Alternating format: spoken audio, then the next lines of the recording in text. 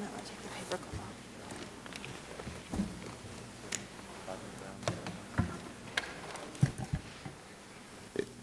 I want to welcome you to our hearing. Is it Connaughton or Connaughton?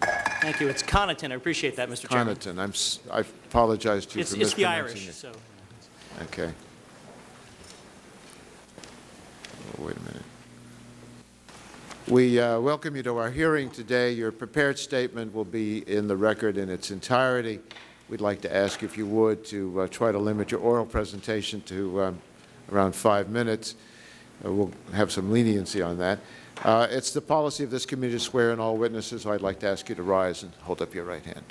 You promise to tell us the truth and nothing but the truth? I do. Thank you. The record will indicate that the witness answered in the affirmative. Mr. Connaughton? Connaughton? Connaughton. Connaughton. Thank you. Forgive me. You can call me Waxman or something like that. Please go ahead with your oral presentation. Thank you much, Mr. Chairman and members of the committee. It's a pleasure to be back before you yet again after many appearances. I would note that Dr. Jack Marburger, the President's Science Advisor, was also interested in being part of this discussion, as he is the senior scientist overseeing federal government policy. And I'm sure that he'd look forward to working with the committee as we go forward, as you continue this inquiry. Over the last 6 years, this administration has relied on the advice of scientists from 13 government agencies, from the National Academies of Science, and in developing our 10-year strategic plan that you heard about today, from scientists from 36 countries. Now, all of this is in an effort to guide federal climate change science, technology research, and policymaking. As you heard earlier, of particular importance to this hearing is, in fact, the 2001 National Academy of Sciences report on climate science commissioned by President Bush. That report set the foundation for what we knew about the climate science at that time and what we still needed to know. The questions before this committee are not new, including those involving CEQ's role in reviewing documents. With respect to the 2003 Climate Change Science Program's 10-year strategic plan, which I'm showing you here, it's about 200 pages long, Dr. James Mahoney, who's a PhD scientist and a top official overseeing that program, informed the Congress several times years ago that he was responsible ultimately for the final content of this report. To the best of Dr. Mahoney's knowledge, quote, no errors were contained in the two reports, end quote. Dr. Mahoney further affirmed that edits proposed, quote, edits proposed by CEQ did not misstate any specific scientific fact, end quote. Following that, the National Academies of Sciences wrote that the plan, quote, articulates a guiding vision, is appropriately ambitious, and is broad in its scope. Now, with respect to the 2003 climate budget summary also discussed today, and that's called Our Changing Planet, that's about 120 pages. Most of the edits recommended by CEQ were actually accepted or changed somewhat by the science program officials responsible for the document. Only 3 were not, and CEQ would have no objection to the fact that they weren't included. Now, as to the early 2-page draft on climate in the 2003 draft report on the environment, this one's more than 600 pages long. I don't have the technical appendices here. The relative few agency comments of interest to some on this committee were actually of no import because the EPA administrator decided to replace the passage with a reference directing the public to the 2 much more substantial reports above that came out at the same time. That's these 2 reports. These are huge, hundreds of pages with the entire scientific community in consensus on the content of these reports. Now, in any event, as detailed in my written testimony, when you look at the actual comments being proposed by the various offices, not just CEQ's, most of them either echoed nearly verbatim or appropriately reflected the substance of the 2001 National Academies of Science report on climate science. Now, this is a fact that even a cursory direct comparison or even a Google search would have revealed, and I did it. I Googled one of the edits just to see what turned up. And the expression, the edit recommended, shows up in numerous science documents, including in the National Academy of Sciences. Finally, the committee's focus on my former Chief of Staff, Mr. Philip Cooney, who you saw here today, is misguided. And actually, I find it a little bit ironic. It was Mr. Cooney who was responsible for inviting Dr. James Hansen to the White House in 2003 to brief me and other senior officials on advances in climate change science. It was a remarkable and important presentation. It was Mr. Cooney who was the driving force behind working to ensure that federal government documents and our budgets were actually responsive to the priority research areas that Dr. Hansen himself identified along with his colleagues at the National Academy of Sciences. Now, it was also Mr. Cooney who, precisely because he's an expert in the energy sector, who zeroed in on Dr. Hansen's very useful policy recommendation about the substantial climate change benefits of aggressively tackling methane emissions and black soot now, something we could do now. And therefore, it was Mr. Cooney who became the driving force in creating this international methane to markets partnership, a 19-nation effort that's going to remove more than 180 million metric tons of CO2 equivalent emissions from the atmosphere by 2015.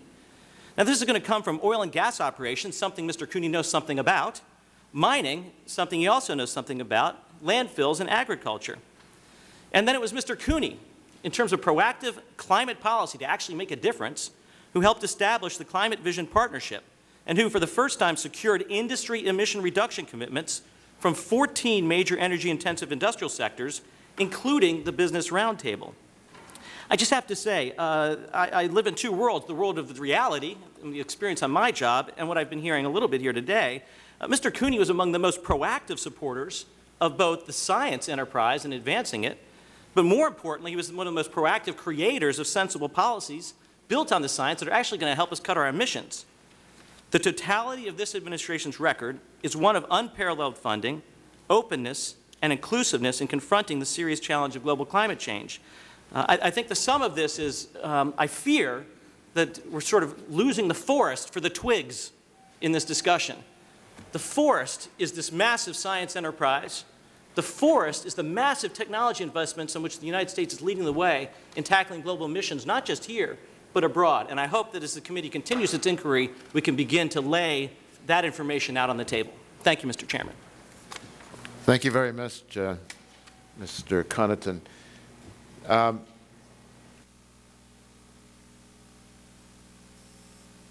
Just 1 minute.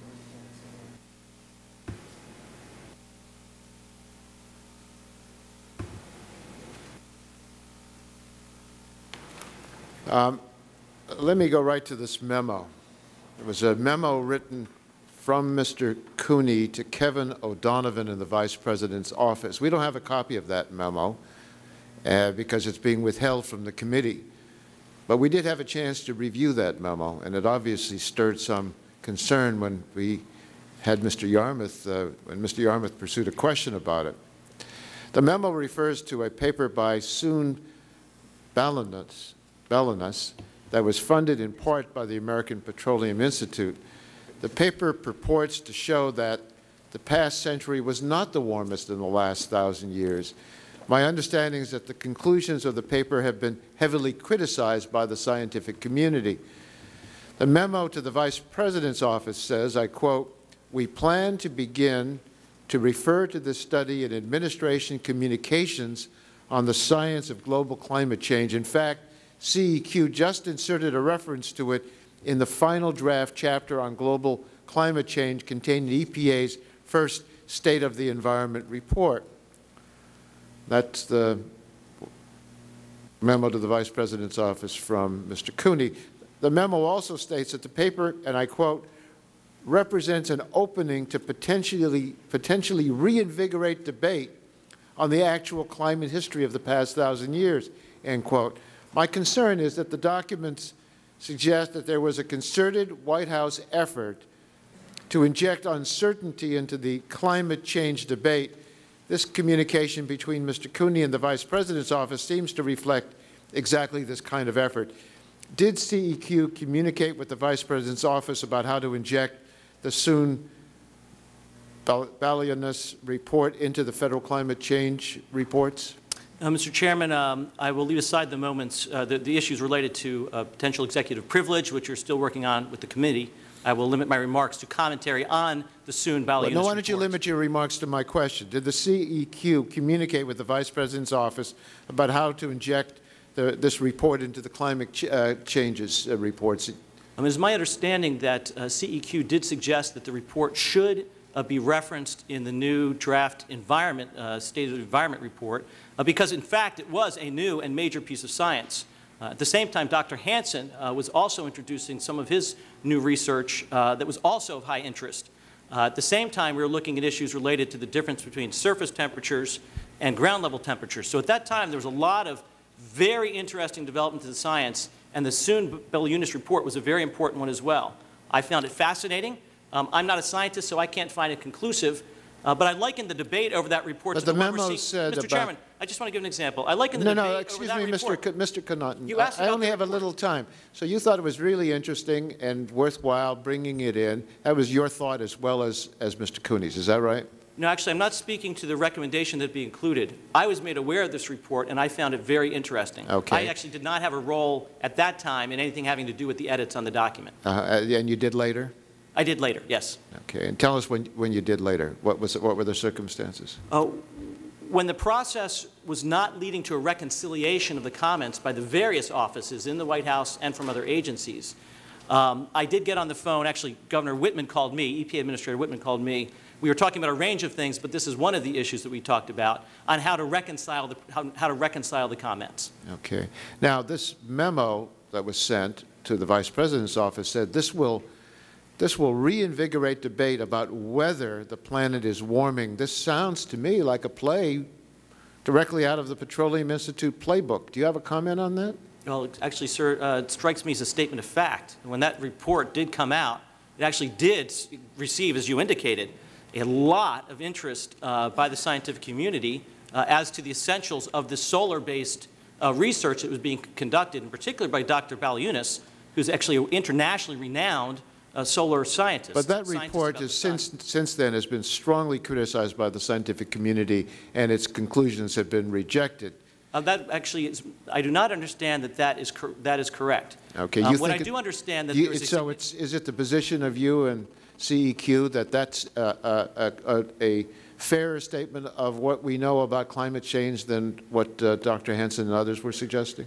No, it is not. That is not my position. What I was going to indicate, Mr. Chairman, the debate that surrounded that report is very similar to the active one undergoing right now about the relative contribution of global warming to hurricane and storm intensity and frequency. Now, this These memo, are very active points of scientific debate, and that's part of the variety of viewpoints we're supposed to be incorporating into our process. So this memo suggests as well is that there was active coordination between CEQ and the Vice President's office about how to inject debate and uncertainty into discussions of climate change science. Will you provide this memorandum to our committee? I think that is something for our lawyers to work out, Mr. Chairman. Unless the White House asserts executive privilege, it should be provided to our committee. Again, that's something I would defer to the counsel for the committee and the counsel in the White House. Well, I'm requesting. I'm not in a position to make to take that position personally. I'm requesting that the CEQ turn over that memo and also to provide other communications between CEQ and the Vice President's office. Were there other communications? I am not aware of other written communications of this type. They could exist. I do not know. And we would like to see the email communications as well. Mr. Issa? Thank you, Mr. Chairman. Mr. Connaughton, I'm going to ask a question, and it's probably unfair, but it's just an impression, and I want to get it on the record somehow. A number of years ago, before I was in Congress, there was a flack under then-President Clinton about Speaker Gingrich being forced to go out of the back of Air Force One. And Speaker Gingrich seemed to have a real problem with that.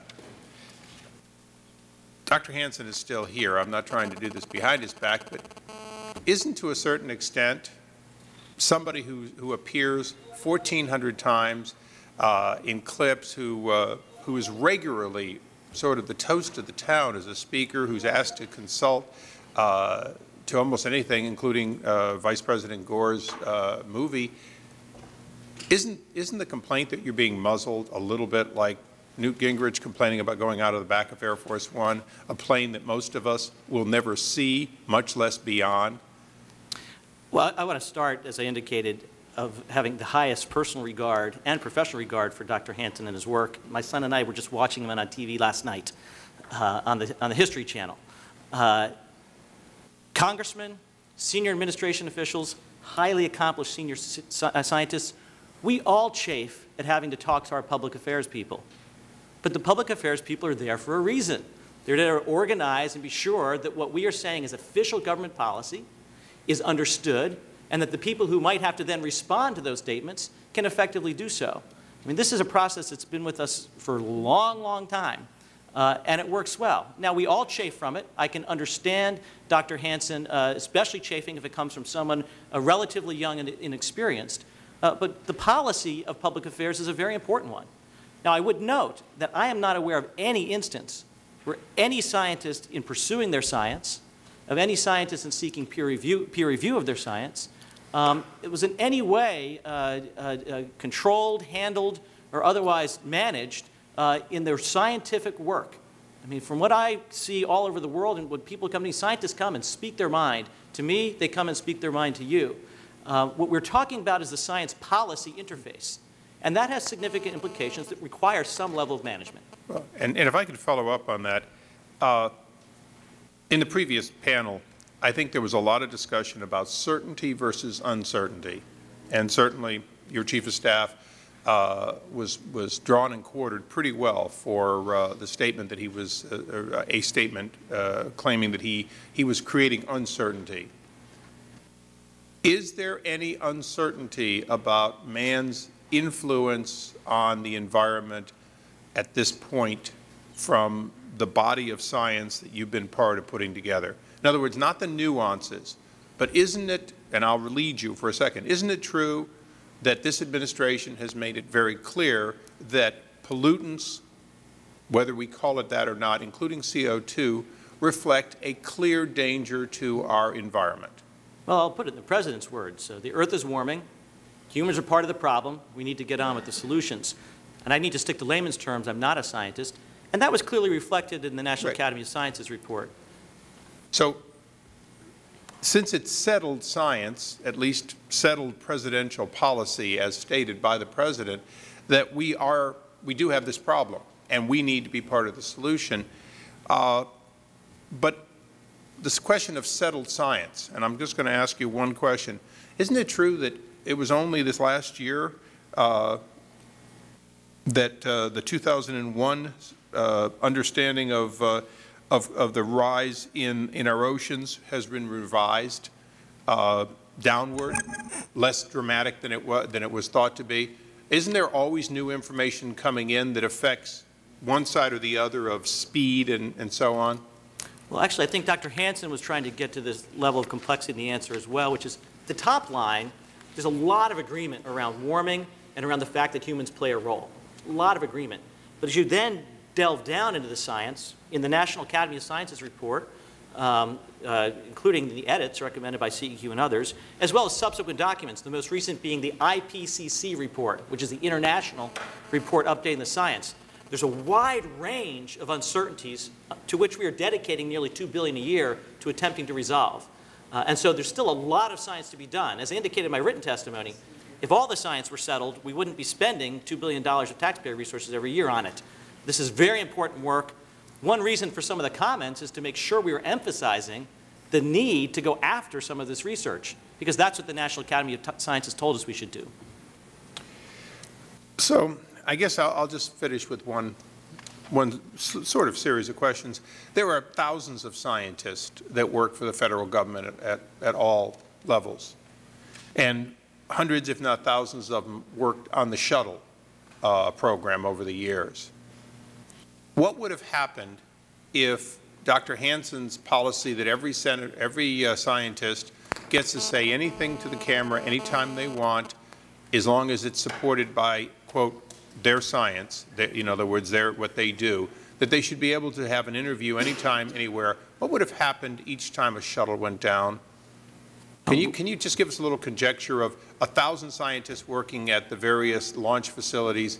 What would have happened if all of them had responded without checking with public affairs, just done their on-camera interviews those days? Well, you'd see the kind of chaos and confusion that this entire discussion is about trying to avoid. So chaos and confusion. So in closing, in public affairs. Right. Isn't it clear that when you have dozens or hundreds or thousands of scientists, as much as we want to make sure scientists can argue with each other and have that freedom of expression, that First Amendment, so to speak, right, that there has to be some reasonable limitation, and has been for decades, on how many different scientists can talk at a given time and what they can talk about. Yeah, clearly, scientists are free to pursue their research. They're free to publish and talk about their research. The taxpayer funds that all over the world. It's great. It's when we get into expressions of government policy or the science policy interface where you need some level of management.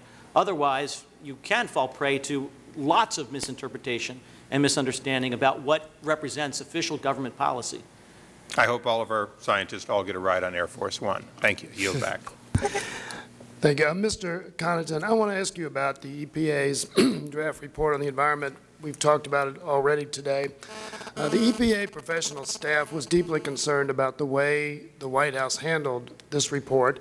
And if I may, I'd like you to refer to Exhibit F, which is a memo about the draft report on the environment from the staff of EPA to Administrator Whitman of the EPA. It says that as a result of Mr. Cooney's edits, the text, quote, no longer accurately reflects scientific consensus on climate change. And I read a number of other statements in there, examples of what they meant. The EPA memo says that the White House told the EPA that no further changes may be made. Did you make the decision that no further changes would be made? No, I did not. And I would observe, Congressman, that I only saw this document for the first time over the weekend. It was not something I saw in my conversation years ago with Governor Whitman. But I would observe a number of the items being complained of were verbatim language from the National Academy of Sciences report. I mean, that told me something else was going on. There was a pride of authorship going on between EPA and the other agencies. At the time, by the way, it seemed to me that to the extent there were editorial differences, they should be reconciled. They weren't being reconciled. That suggested some back and forth. And that's really what Governor Whitman and I ended up talking about. And the solution that she came up with, I thought, was perfection. So, well, then, is it not true that someone advised Administrator Whitman that no further changes were to be made? No, actually, as I recall, the document I saw, again, I only saw it for the first time over the weekend, was a handwritten note that said, these changes must be made. These changes must be made. But I would note the context for that, Congressman, is important. What was happening is we have a process where agencies provide their input to these documents, and then there's a reconciliation process. It doesn't mean all the comments have to be accepted. You just have to have a process where you say, I accept it, or I reject it, and here's why. That wasn't happening on this particular set of issues. Remember, this document was 600 pages long. As I showed you just a fraction of it. We are talking about a small number of edits to a 2-page passage in an otherwise massive document. We're just down to the end on this. And so it was really what was going on, and I thought it was reasonable at the time, was the notion that we needed some reconciliation. It was an issue of whether the comments were in or out. As it happened, by the way, none of the comments being raised by the committee, none of the comments could possibly have confused the public because they didn't make it into the report. But that's because EPA found the report to be so inaccurate that it said that if they released it, it would cause great confusion in the public. Isn't that correct? Yeah, at least that's what that memo says. I saw the memo, and my personal reflections on it that seemed a little bit melodramatic. We have a process for reconciling these kinds of concerns. That wasn't happening, which is why it got elevated. I mean, most of what we've been talking about here today never even got elevated because Dr. Mahoney, on these science documents, these documents that include expressions of science, Dr. Mahoney had a very effective process of reconciling comments. Some of them are included, some are changed, and some of them are excluded. And that process wasn't being applied in this particular instance on the draft environment report. And so we worked it out. Well, now you mentioned before that all these changes were based on NRC, but in the EPA, again, in this memo, says that conclusions of the NRC report were deleted. That was one of their complaints, wasn't it? Yeah, well, and that's, again, we can get into lots of back and forth about the particularized edits. I included that in my written testimony. Others were being asked to be included. I think one of the things, Congressman, it went to your line of questioning earlier, you have these massive documents, and you have CEQ and other agencies agreeing to 99% of them. These have some of the strongest expressions of why we need to take action on climate, the effects of global warming on ecological systems, the research questions on the relation to public health. These documents are full of that, and we didn't have any objection to any of that. What these comments went to were certain expressions of key uncertainties identified by the Academy that were a qualifier to some more absolute statements that appeared to be in the text. Now, the National Academy chose to include those qualifications it was at least reasonable for reviewers to suggest that some of those qualifications be included as well. Now, ultimately, the scientists decided which ones were appropriate, what tone, what weight to give to those. But I do want to underline what was missing in all of the questioning before I came up here was the fact that there was actually massive agreement on more than 99% of these massive documents.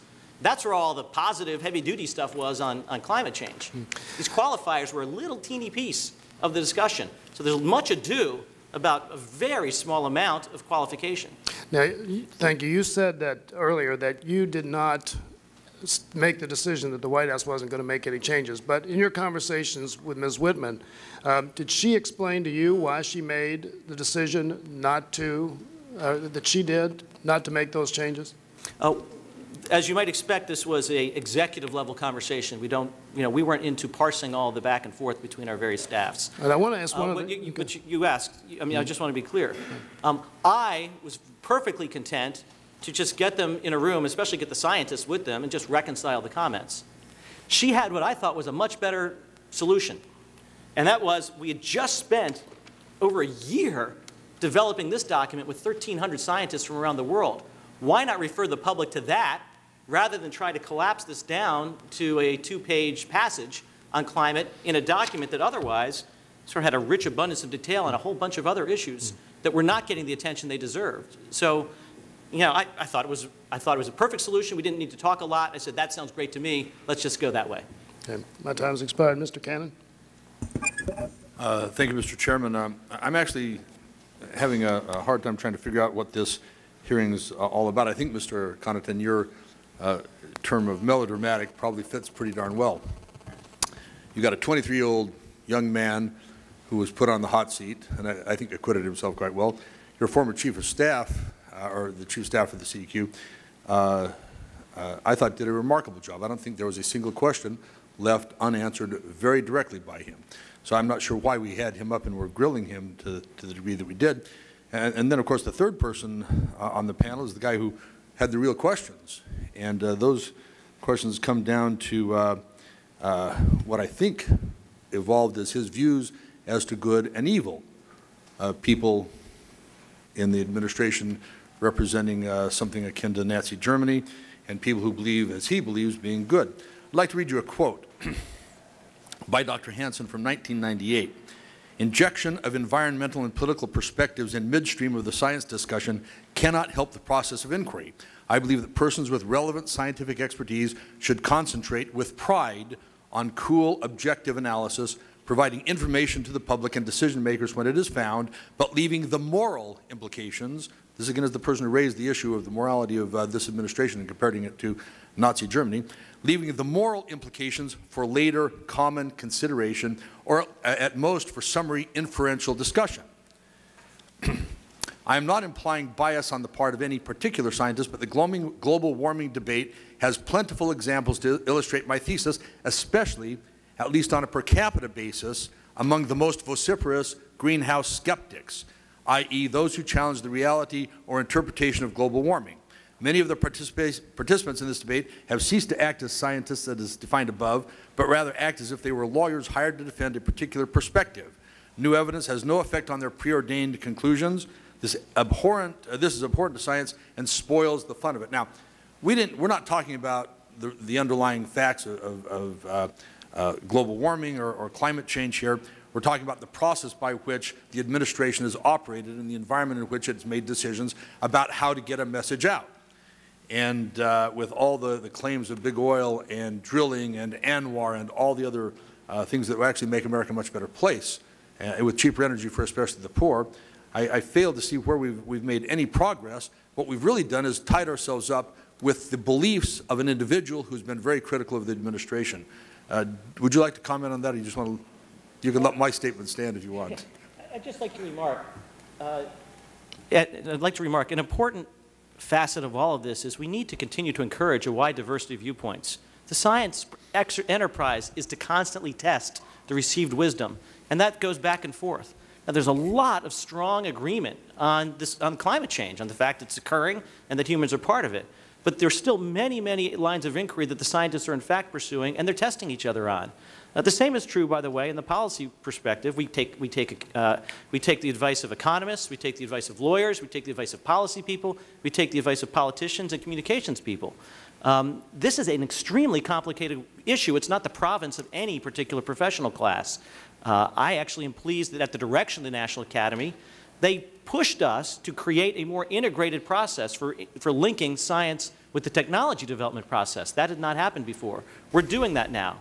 Those two processes are then working their way much better, really with the urging of Congress as well, into the policy development exercise. It requires a lot of people providing lots of viewpoints, and then we work to sort it out. That's what our role is, your role and the senior administration officials' roles.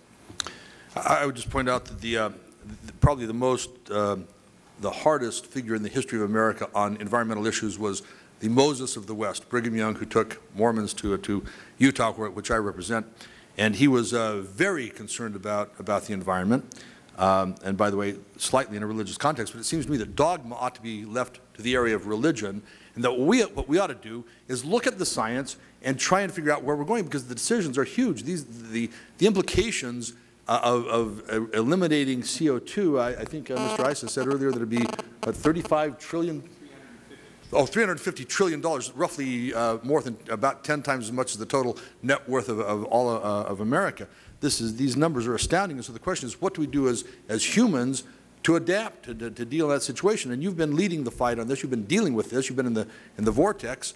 Do you have other things you want to say and comment about that? Well, you know, I think we're going back 5 years history looking at individual edits to individual documents that never made it into most of the reports, at least the ones of concern. So I much preferred the hearing we had last summer, which was actually trying to dig into the detailed solutions to tackling this problem, on which, by the way, there's strong bipartisan support, whether it's the advancement of way out there technologies like fusion, nearer term technologies like hydrogen. The Energy Policy Act passed bipartisan in both houses of Congress, going after renewable fuels, going after vehicle fuel. Actually, the energy bill didn't include vehicle fuel efficiency, but we'd like the Congress to consider that. And as well as billions of dollars in tax incentives to advance a new generation of coal that could ultimately be zero emission. These are the solutions. This is what we should be working on. I call this, what is it about yes you don't understand? We have this strong commitment to get on with the solutions. Let's do that. Yeah, it sounds to me, I'm sorry, Mr. Chairman, my time, but thank you, I yield back. Okay, thank you. The Chair yields himself time to pursue a second round. Mr. Chairman, I haven't had a first round yet. Oh, Mr. Shays. Yeah, no problem.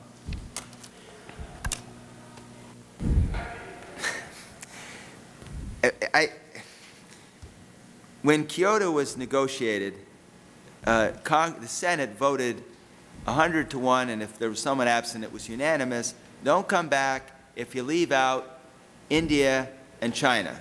So the Clinton administration comes back having left out India and China, whereupon there were only about 3 to 5 members of the Senate who said they supported the treaty.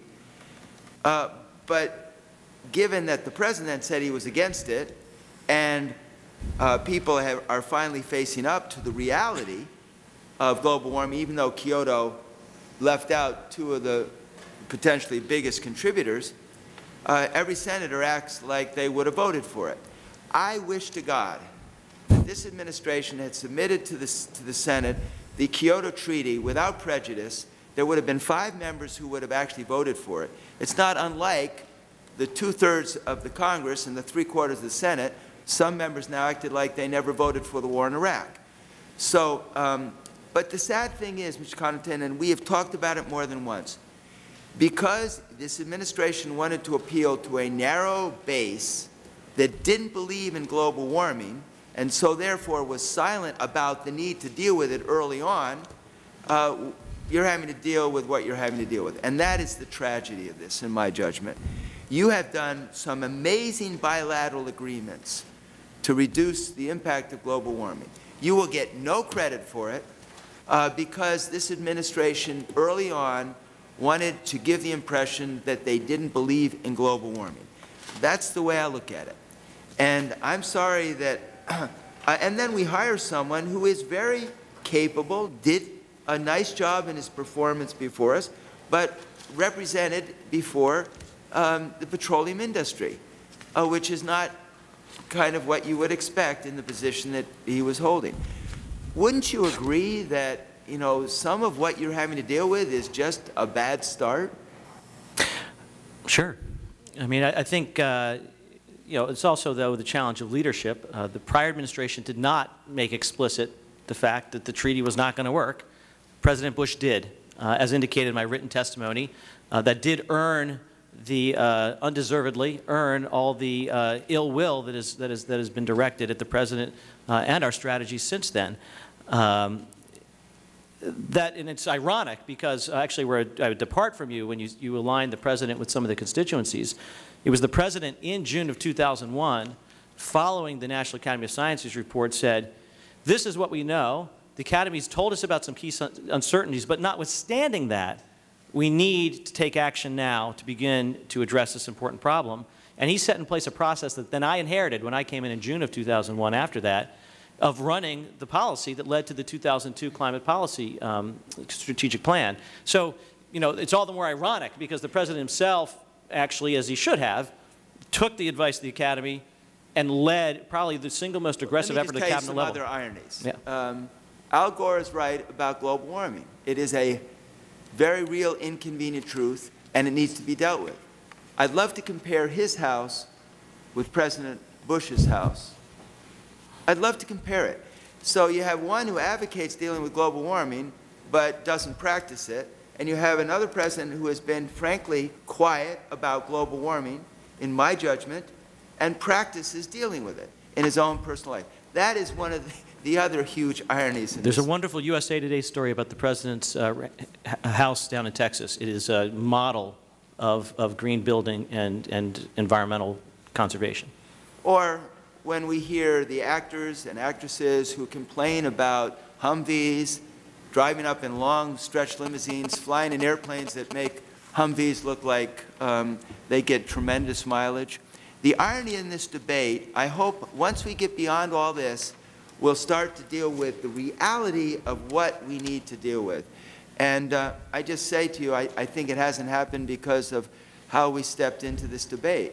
And I'm afraid, frankly, there's some on the religious right, whatever party, that have denied global warming, and when it finally happens, they're going to say, well, this is the fulfillment of the Bible and the destruction of humanity. I mean, it's just like, I hope we wake up. And I hope we wake up soon, and I encourage you to keep doing the good work you're doing, but I just wish you were more vocal about the good work you're doing. Will the gentleman yield? Yes.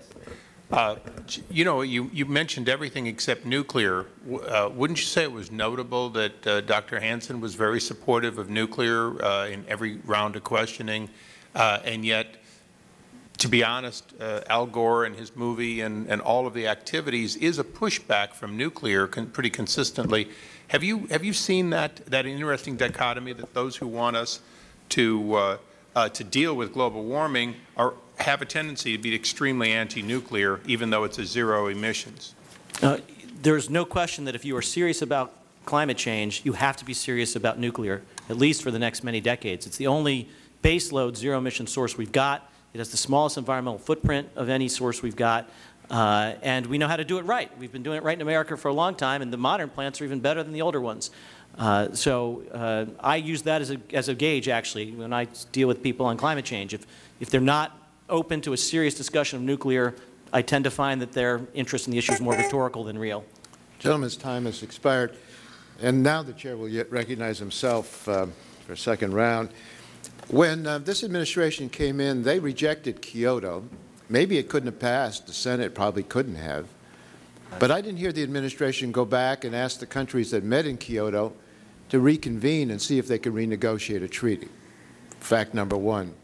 Secondly, you pointed out with pride all of the things that this administration has done and is doing, but all the scientists tell us that the emissions of carbon are going up and not down, which means the planet is going to get in a more difficult situation in the direction we're moving. Now, what appears to some of us is that it looks like the administration's policy was pretty much the petroleum industry's policy, which is let's try to confuse things and suggest that there's not such a big problem of global warming. We'll try to sow some doubt about it. That's what it appears to many of us. Now, I want to find out whether this was a deliberate White House strategy to sow doubt, or if I'm incorrect about it. Did you ever have any communications with anyone in the White House outside of CEQ about the value of emphasizing uncertainty in climate change?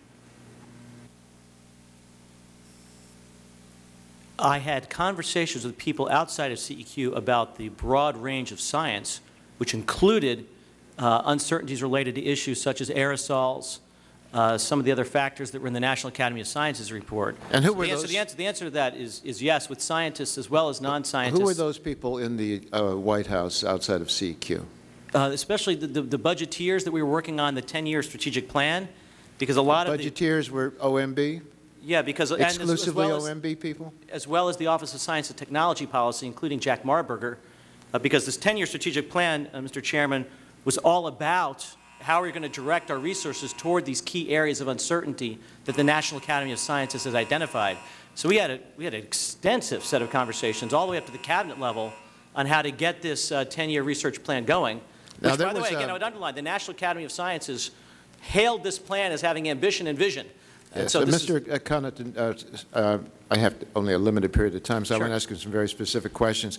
When the White House appeared to edit the climate change science reports, that was highly controversial, and several of the changes made front-page headlines. Did you have communications with others in the White House outside of CEQ about the reaction to CEQ's edits and how to manage that reaction?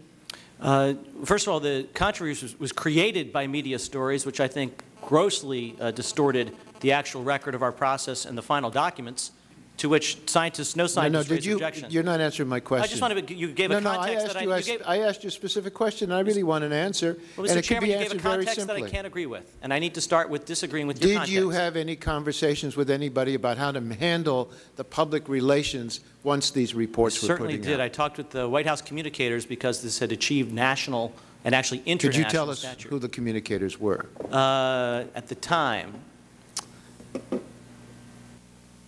I would have to get back to you on that because I don't know exactly when people moved in and out. Did you have any communications with White House Chief of Staff Andrew Card? About? About the global warming reports. I only had a conversation with him after the reports came out. Did you have any conversations with him as you took your job as to how you were going to handle your job? Yes, I did. And when was that? That would have been in the middle of June. June what year? 2001.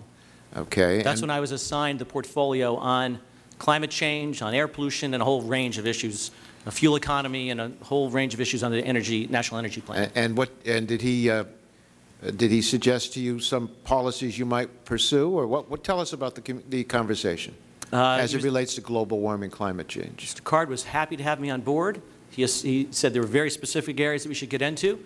We wanted to really focus on the technology. We had been given this strong advice from the National Academy of Sciences, and we want to make sure also we're advancing the science in the way the President directed. So now, really what Mr. Card was doing was reinforcing for me the agenda that the President had already clearly laid out in his policy address. Now, after the reports were put out, you said you had some communications with him? Yes, he wanted to know, because what we had regarded... Could you tell us when that was, approximately? I can't recall the specific date. Okay. And tell us about that communication. The report, we had scientific sign-off on the report, so when it came out and the media began to nitpick, I guess the report had been out for some time, and then someone in the media got a hold of leaked versions of some of these early edits without even, by the way, comparing to see if they'd made it into the final document. That's what created the media flap. And so there were questions. What was the report? What was it about? We actually treated this as a routine publication.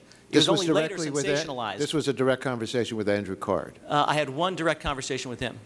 On this issue? Yep. The reaction to the report? Right. This is much later, after it came out, and the leaked edits emerged. And you don't recall the date of that? No, I don't. Okay. Did he...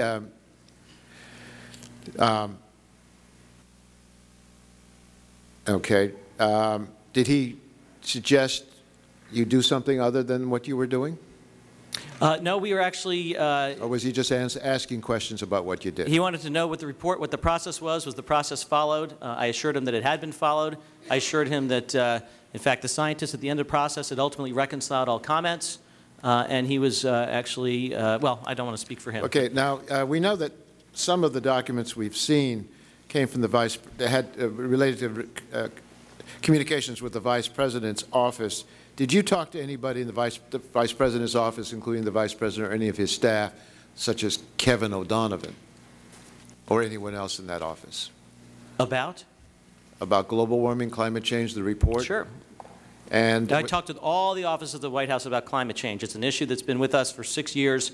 I can't think of a single office, including the Office of Public Liaison, in which there hasn't been some interface of one kind or another about climate change, but really focused on the technology initiatives of the President, much less so on the science. So you had frequent communications with, was it Kevin O'Donovan or others in the Vice We have President's a office? very vigorous interagency process that includes participation by the various White House offices as they see fit, as well as all the various agencies. So you can lump in a dozen agencies, you know, and 6 or 7 White House offices. Thank you. Well, we'll look forward to learning more about those. Mr. Issa? Thank you, Mr. Chairman. Where are your offices? On Jackson Place, right in front of the White House, right on Lafayette Square. Right, which is really part of now the White House complex That's area. correct. And when did essentially the oversight of global climate change, when did it move to the White House area? In other words, how long have the offices that are overseeing this part of science, how long have they been within, you know, what we always think of as the White House, Treasury, old executive office, the various townhouses, and of course the White House itself? My office, the Council on Environmental Quality, was created in 1969. So it's been there for more than for almost 40 years. The Office of Science and Technology Policy, I believe, was created a few years later than that. And those are the 2 primary sort of policy offices as it relates to energy and, I mean, environment and natural resources and some of those matters. And then there's the Domestic Policy Council, of course. The National Economic Council was created under the Clinton administration. And then during the Clinton administration, they actually had a sub-office specifically focused on climate change, where they coordinated all of the climate change efforts across the Clinton administration. We decided to consolidate that within CEQ. Which is also in that White House complex. Correct. So it's fair to say that administration after administration, this has been something which has, although it's evolved and it's grown, every administration has thought it important enough to take up this very small amount of space available in and around the White House, rather than sending it off to Crystal City or any number of other large federal buildings a few miles away that certainly other things have been pushed out of. Well, yeah, there's a bit of a catch-22 to the discussion we're having today. This issue is very important. It's presidentially level important. But that said, we also made clear to do some assignments. So at NOAA, the head of the climate science program, that was housed at NOAA. And so all of our input went to them, and they had the final call on the science documents. I just want to make, you know, just understand that this is something where you get to say you're coming from the White House, because effectively these buildings are everyone except people maybe inside the Beltway. We know the difference between the old executive office and whether or not you've got something in the Roosevelt Room wing or whatever. But the bottom line is, you're right there in the White House complex, and this administration has kept it that important. Let me just follow up on a couple of things. When this administration, and I realize you weren't with it in the first days, but you were pretty close, this administration inherited Kyoto. It was dead on arrival at the Senate. Is that right? That's correct. It was dead 3 years before that. Right. So it just hadn't been buried. But well, actually, it had effectively, because the prior administration never sent the treaty to the Senate. So we also, thank you, and this administration also inherited a methyl bromide, the Montreal Protocol, which exempted all of the third world. Is that right? It actually put them on a delayed compliance schedule, right, which they're now beginning to implement. Right. This is the year in which they're going to actually have to cut down their use. But basically, they've been unrestricted. And correct me if I'm wrong, methyl bromide basically moved from the United States and Europe to Africa and developing countries in South America who were unrestricted. The flour industry of Holland mostly moved to other countries. So this is something that was done in previous administrations. It sounded good, but the bottom line is it didn't change the emissions of this terrible ozone-depleting material one bit, did it? Outside the U.S. Yeah, I believe that is. I believe that is true. The issue you always face in these international agreements with global emissions is what's called leakage. If you squeeze the balloon too tight in one place, and the other country is not constrained, you actually get an increase in those emissions. That's a fundamental issue in the climate policy debate. So some of this was what one might call unilateral disarmament on emissions. We stopped, but it didn't change one bit the amount of emissions. Now, yes, and Congressman, there's a place for leadership, which the U.S. is demonstrating, but you don't want your leadership to sacrifice your economic objectives to greater emissions someplace else. Now, the United States is leading the world. This Congress has funded leading the world in cleaning up coal and other carbon emitters, recognizing that without sequestration, you're not getting there, that has to be part of it. But isn't it true that China builds basically one coal-fired plant every week in and week out for the last couple of years, and plans to continue doing so, and that those tend to be among the dirtiest electric production facilities in the world?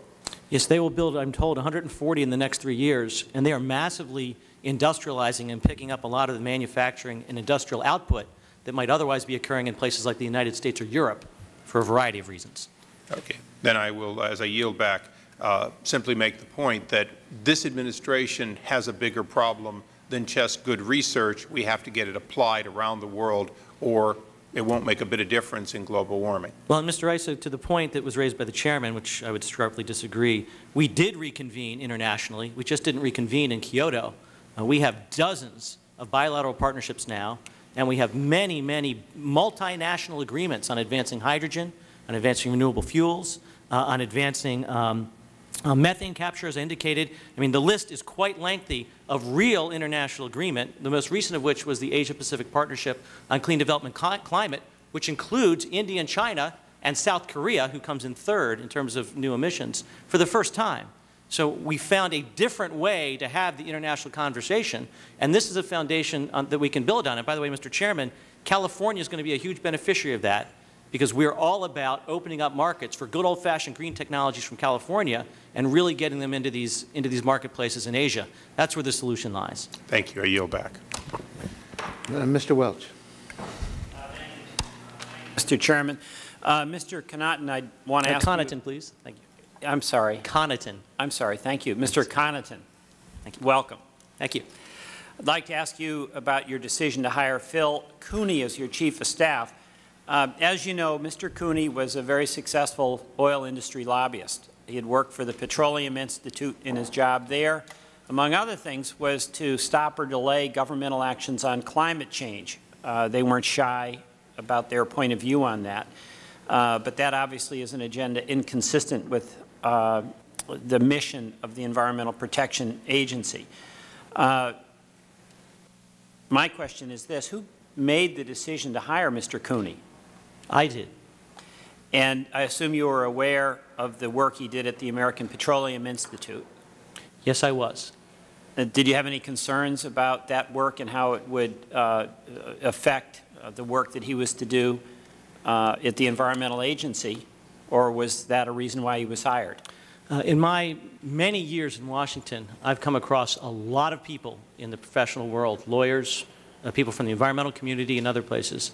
Of the many people I intersected with in my professional life, Mr. Cooney was one of the people of highest integrity that I've run across. He's also an outstanding manager, and actually I saw it as a great benefit that he had experience in the energy sector, because one of the major tasks I knew I was going to be taking on was the CEQ portion of implementing the national energy policy. So it was actually something Mr. Cooney knew something about. But the first, and actually it was an honor for me to have him join me. And I have to say, you know, as much as the tone of this hearing has been what it is, Mr. Cooney is a best-in-class individual when it comes to integrity, honesty, and ethics. And I do greatly regret some of the insinuations that I've heard from some members of this committee about the fact that Mr. Cooney might have been unable to divorce himself from one client and take on the role of public servant. I certainly did. Mr. Welch, I would submit you certainly did at some point in your life when you became elected. We are all capable of serving the institutions in which we're employed. I haven't heard anybody raise questions about Mr. Cooney or anyone else's integrity. What I understood and I've heard is a fair amount of evidence that the American Petroleum Institute had a clear point of view on climate change, and a fair amount of evidence that many of those views on climate change, for one reason or another, conviction or politics, I'm not going to make a conclusion, found their way into reports through editing, 181 different edits. Did you have any concern about what signal would be sent? As we leave this hearing for live coverage of the House today, this quick note to pass on to you. This Wednesday, the House Energy and Commerce Subcommittee on Energy and Air Quality will hold a joint hearing with the House Science and Technology Subcommittee on Energy and the Environment, discussing climate change. Former Vice President Al Gore is among those scheduled to testify. We'll have live coverage Wednesday starting at 9:30 a.m. Eastern. That will be on C-SPAN 3. Now to live coverage of the U.S. House as members deal with bills on natural resources. Now to the floor. Goodwill.